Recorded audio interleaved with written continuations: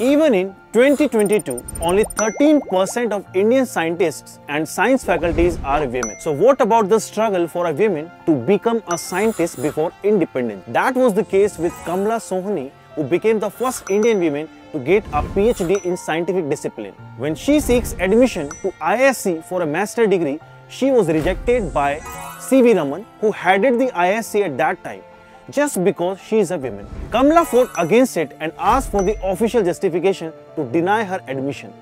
Eventually, C.V. Raman agreed to her request and submitted her research in 1936 and earned a research scholarship at Cambridge University. This silent revolution made C.V. Raman open admission for female students to ISC. Watch more such interesting videos from our site. Keep imbibing.